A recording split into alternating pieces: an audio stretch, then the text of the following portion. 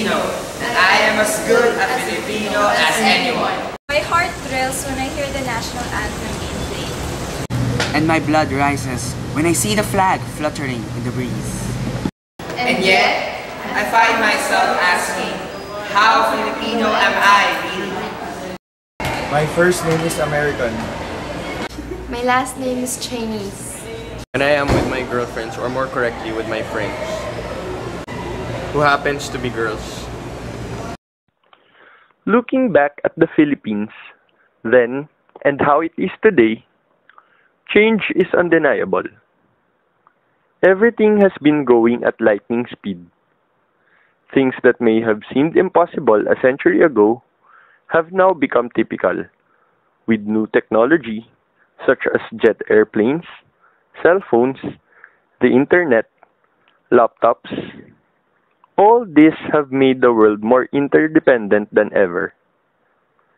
Money, technology, raw materials, and even people move ever more swiftly across national borders. Along with products and finances, ideas and cultures circulate more freely. Many politicians, academics, and journalists treat these trends as both inevitable and welcome. But for billions of world's people, business-driven globalization means uprooting old ways of life and threatening livelihoods, identities, and cultures. In the midst of all this, we now ask ourselves, who is the global Filipino? If they are thirsty, I buy them a bottle of American Coke. They are hungry, I treat them to an Italian pizza pie.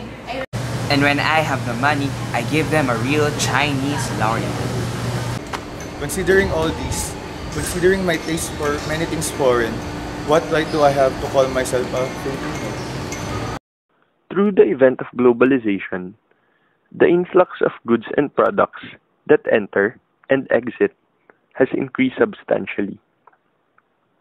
The cultural impact of foreign influences through these goods and services have led many to say that Filipinos are victims of colonial mentality, which is the thinking that foreign talents and products are always better.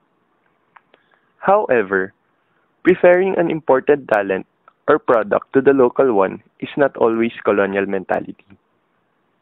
There are reasons why such preference occurs. Wise consumers purchase goods with high standards of quality.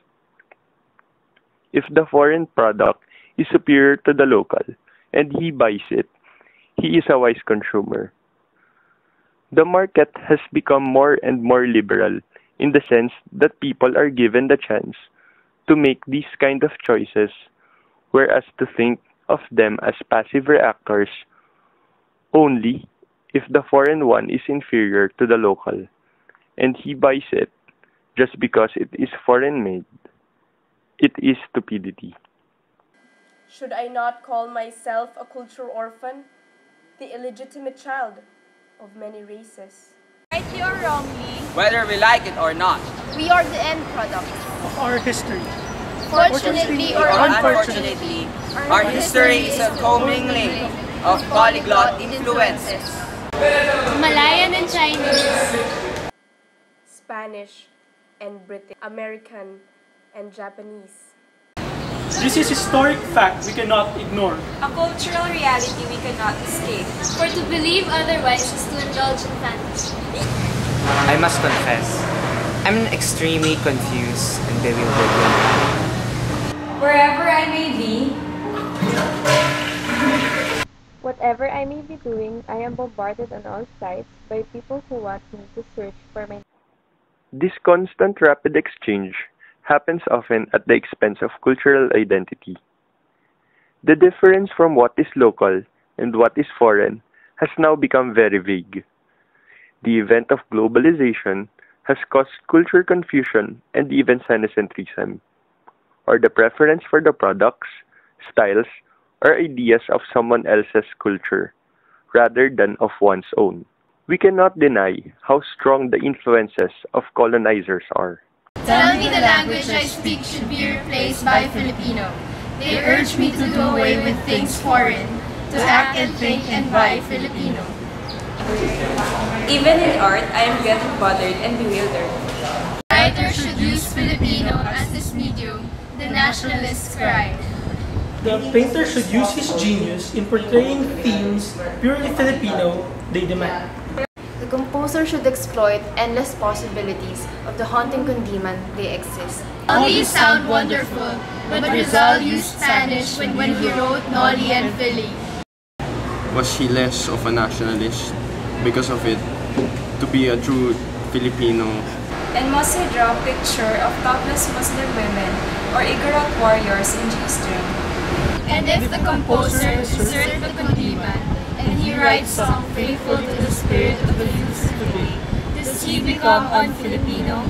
We are what we are today because of our history.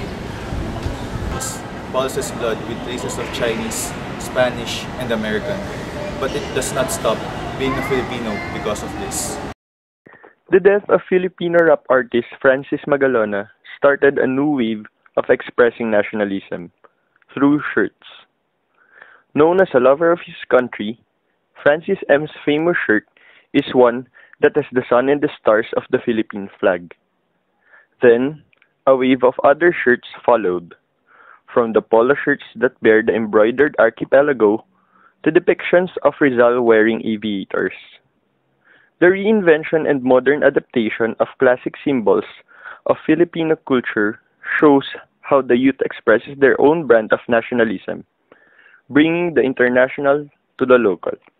Our culture are tinges with foreign influences, but it has become rich therein. This mingling, in fact, could lead us on the road to national greatness. Look at America. It is a great country, and yet it is the melting pot of Italian and German, British and French, or Irish and Swedish. When it comes to Filipino pride, it is almost a crime not to mention the pride that the Filipino favorites brought to the country, like Lea Salonga's contribution to introducing Filipino talent to global theater, and Cecil Licad for her piano playing skills. Deutsche Welle sponsored radio station DZFE, the only Filipino station that plays classical music, has a segment that features other Filipino artists who are well respected in the international classical music scene. The host comments that it is sad that Filipinos would pay thousands to watch foreign artists who are past their fame and can only get bookings in Asian countries, while great Filipino classical talents go to other countries to get recognized. Standing at the age of easy access, it is inevitable that the Pinoy music scene is exposed to international influences. However, the local music scene might paint a bigger picture. The best move for artists to be popular is to make the best sounding remake of a foreign song. Local bands sell themselves out for trying to sound foreign. Since the trend of discovering new artists through YouTube broke out, more Pinoy started steering their talents in that direction.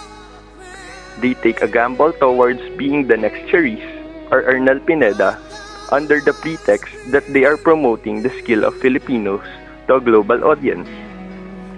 Not everyone is thinking in that direction.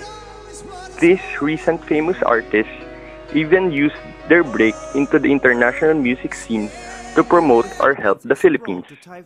Ernal Pineda raised funds with Journey for Ondoy victims. Allan Pineda or Apple the App, not related to Arnel of the Black Eyed Peas, not only produces Pinoy theme songs with the group, but also collaborates with the government to promote tourism in the Philippines. And the recently popular Cherise insisted that her role should be a Filipino exchange student in Glee. Filipinism, after all, is in the heart. If that heart beats faster because the Philippines is making progress, if it fills with compassion because its people are suffering, then it belongs to a true Filipino. And it throbs with pride in our past, if it pulses with awareness of the present, if it beats with a faith in the future, then we could ask for nothing. More, all other things are unimportant. Because Philippines is a multicultural nation, it is always compared with its big brother, America.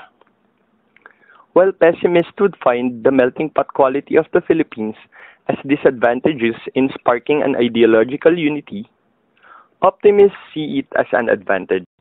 The mingling of different influences makes Filipino culture stand out because it is an amalgam of cultural strengths and weaknesses. As America is a country of immigrants, Philippines is a country of migrants. But once we experience the being fishes out of water, we realize there is no other place like home. I have an American first name. I have a Chinese last name. And I am proud, very, very proud, because underneath these names beats a Filipino heart.